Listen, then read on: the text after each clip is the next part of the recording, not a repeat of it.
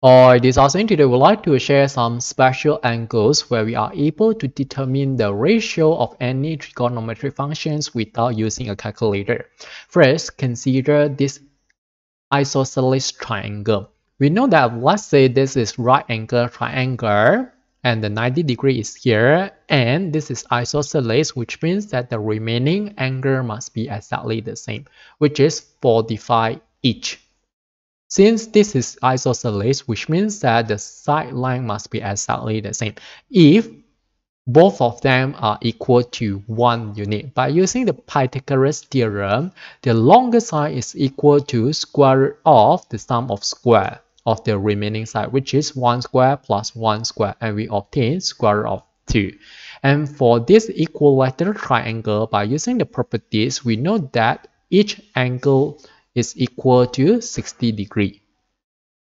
If we cut this equilateral triangle into equal half, and we will obtain 90° at the middle, and since the length are exactly the same for all the sides, if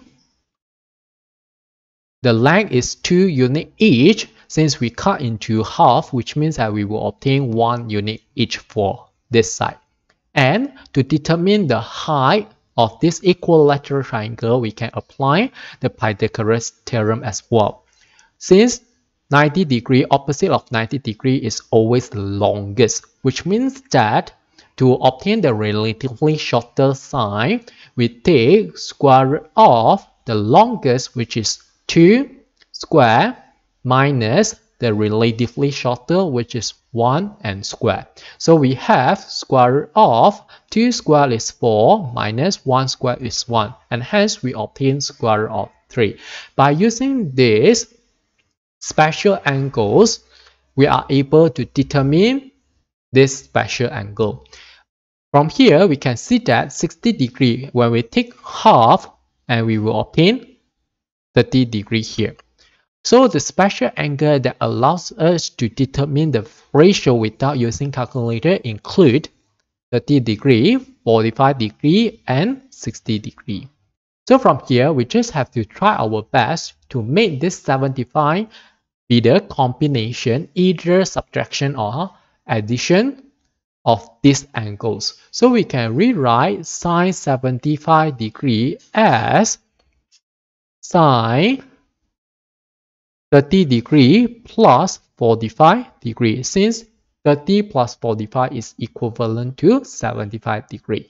So by using the sum identity of sine function, A null is 30°, B null is 45°, and make use of the formula, we should have sine 30° cos 45° plus cos 30° sine 45°.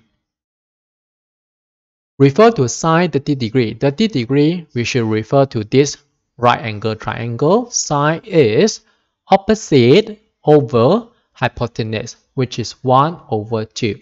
Hypotenuse is always the longest. Then we times cos 45. Cos 45, then we have to refer to this isosceles triangle. So cos is adjacent over hypotenuse. Hypotenuse is always the longest, which is always opposite of 90°. So we have adjacent 1 over hypotenuse square root of 2 plus cos 30. So cos 30, cos is, we have the adjacent over the hypotenuse, which is square root of 3 over 2. Sine 45, so sine 45 is opposite over hypotenuse square root of 2. Then we obtain 1 over 2 square root 2 plus square root 3 over 2 square root 2. Of course, we can first rationalize the denominator. Since we want to rationalize square root 2, so what we have to do, we times this exactly the same value. So square root and square root, which means that we will have square and square root offset each other, then we obtain an integer.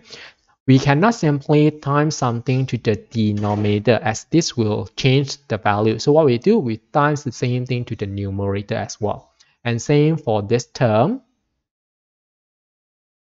So we should obtain square root 2 over 2 square root 2 square, which is 2, plus surd 3 times surd 2. By using the law of indices, we obtain surd 3 times 2, which is surd 6, over 2 times 2 as well.